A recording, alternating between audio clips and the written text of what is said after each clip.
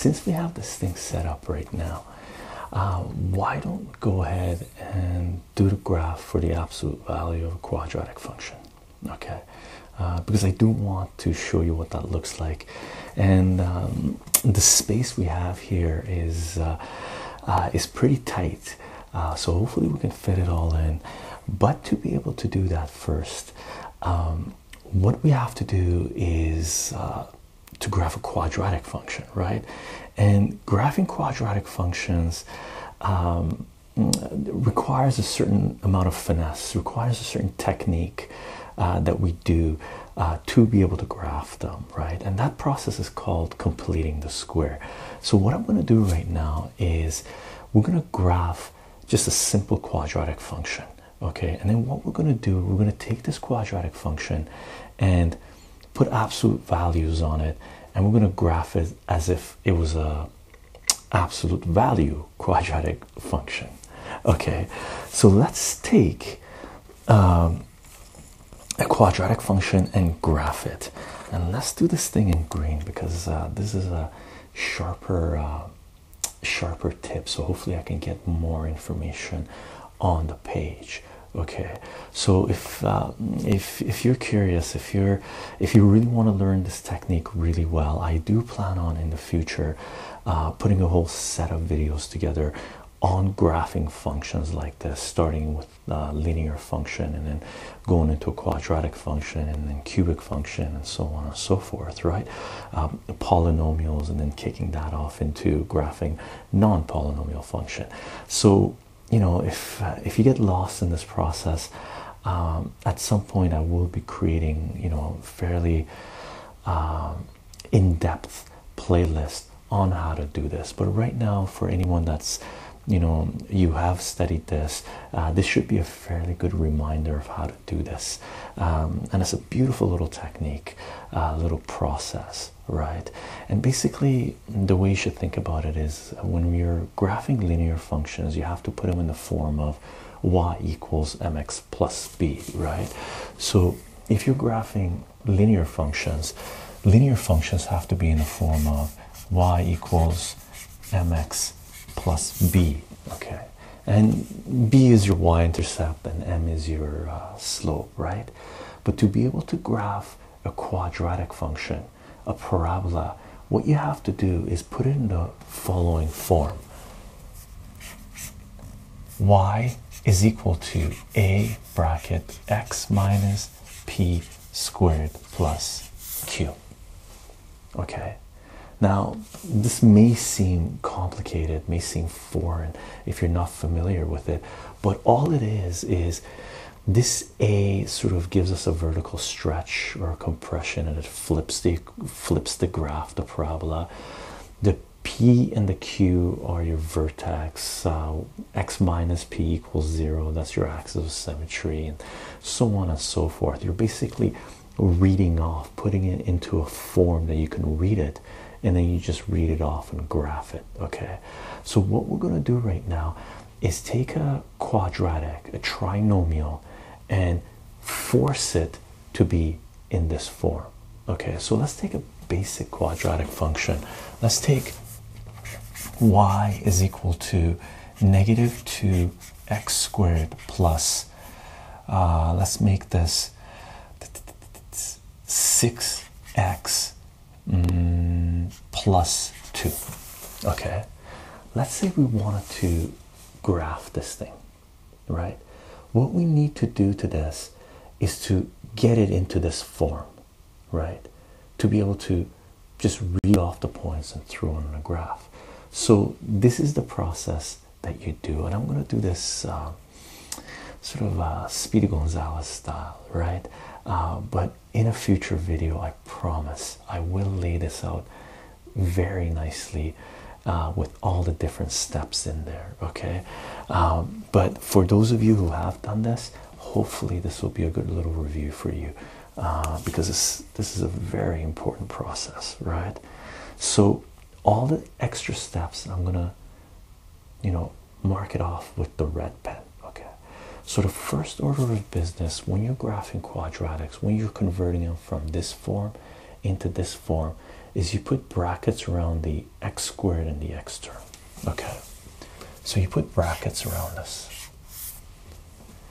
The next step you need to do is you need to make sure that the x squared term is solo, meaning that there can't be a number in front of it, right? So what we need to do is take this coefficient out of the bracket.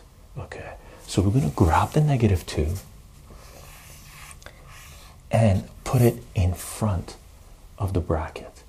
Now when we do this, what we need to do, we need to compensate for this term right here, right, for the 6, because this is inside the bracket, right, this x squared and the x term. So when we take the -2 and we put it outside the bracket, whatever is inside the bracket affects whatever is outside the bracket affects whatever is inside the bracket. So we have to compensate for this thing. So what we got right now is the following: y is equal to -2 bracket x squared, right? Because we just grabbed the -2, put it in front of the bracket, right? Now what we need to do to compensate for this, for the 6 value, is just divide 6 by -2. So if we divide this guy by -2, what we end up having here is -3x plus 2. Okay, that's sort of the first step in us converting this into this form. Now what we do is we grab the coefficient in front of the x term and we divide it by 2. Now it just happens to be a coincidence that this is -2 and we took that out and divided it by -2, and the process here, us taking -3 and dividing it by 2. If this was a 4 coming out or a 3 coming out or any other number coming out in front of the bracket, we would still take the coefficient in front of the x and divide it by 2. That's just what we do. Okay, so we're going to take this guy, the -3, and we're going to bring it out and we're going to divide this by 2. You always do that in this step. Okay, you're always dividing it by 2. And keep in mind, you know, the saying that we've been using is the sign in front of the number always goes with the number, right? So that's not a 3, that's a -3. Okay, so we take -3 divided by 2, keep it in fraction form, learn how to deal with fractions, right? And then what we do is we take this term and square it. Okay, so we're going to take this guy and square it. Now what I do is I always tell my students, circle this guy, circle this term, and circle the squared term, because we're going to end up using these two terms. So what we do is we take this, that's a 2, and we square it. -3 over 2 squared is going to be 9 over 4. So this becomes 9 over 4. And once we get this, we're going to circle this as well. Okay. The next step in this process, called completing the square, right? We're going to add and subtract 9 over 4 inside the brackets. And we're going to add it first and we're going to subtract it. Okay. So we're going to go x squared minus 3x plus 9 over 4 minus 9 over 4. Okay. So we're going to write this out. We're going to go y is equal to -2 x squared minus 3x, and we're going to take this guy, we're going to add it and we're going to subtract it, plus 9 over 4 minus 9 over 4, close your bracket, plus 2. Okay, I hope that's do we see the 2? I hope we see the 2. That's a 2 over there, right? Just a 2 from here going there. Now why do we do this? Because we're trying to make the inside become a perfect square, and the reason we're adding and subtracting it is because we can't just arbitrarily add a number to an equation, right? The only thing we can add to an equation, to a function, without changing it is 0. So positive 9 over 4 minus 9 over 4, they kill each other. It's like they're not there, right? That just becomes 0. So we really haven't changed this function at all. We're just trying to make it look different. Okay. The next step is we're going to take the negative one out of the bracket. Now when we take it out of the bracket, we have to multiply it by whatever's outside the bracket, right? Whatever's guarding it, right? So if this guy's coming out of the bracket, whatever's in front of the bracket multiplies that. Okay, and you can do that on the side, or you can do it here. You can do it wherever you want. Let's do the calculation over here, right? 9 over 4, negative 9 over 4 times negative 2.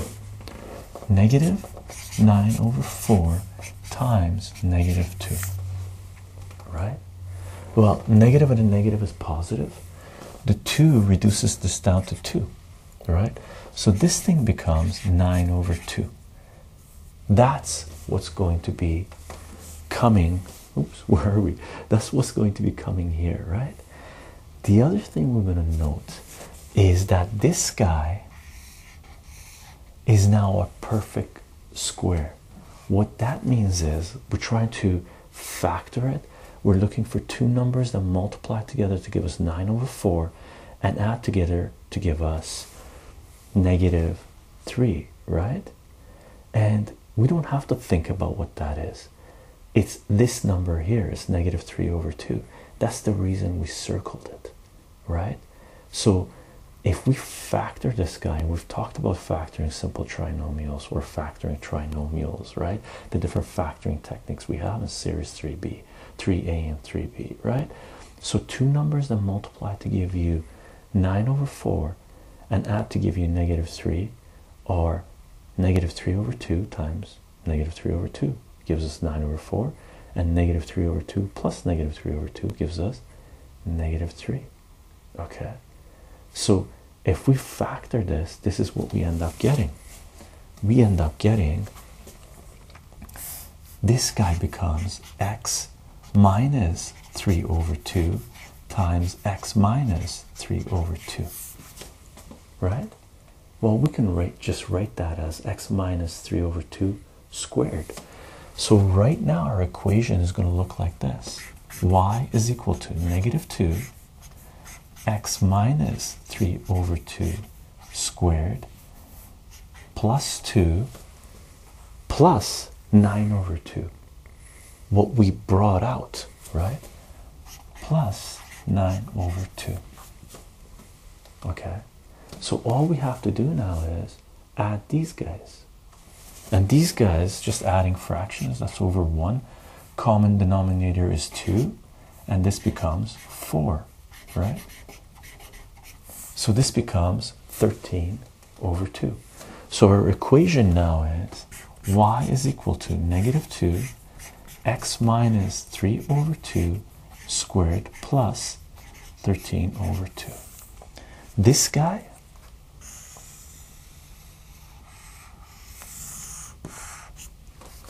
is now right here, is now in this form, and we all we have to do is just read off everything that's going on here.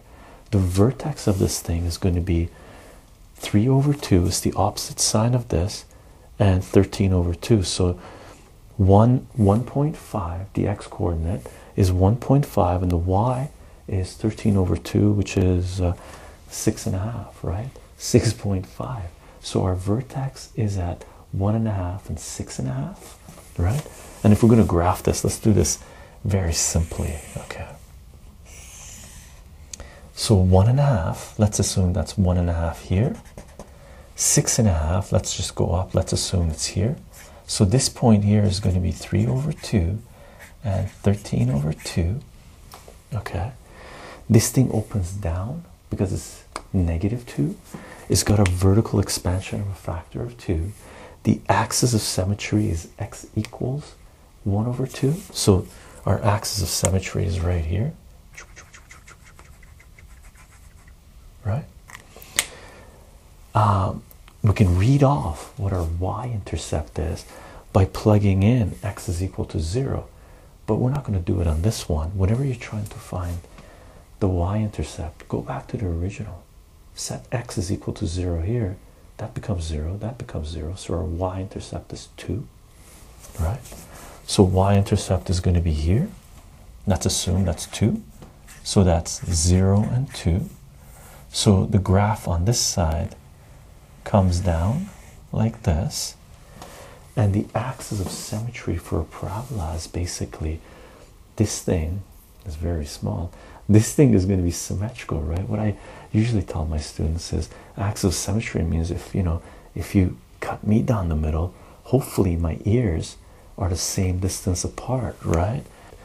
So what we have here is the axis of symmetry for this is 1.5, right? So if we go 1.5 over, we're at 3. So this point, its mirror point, is going to be at 3 and 2. So now we can graph this part of it. Okay. So the graph of this function looks like that.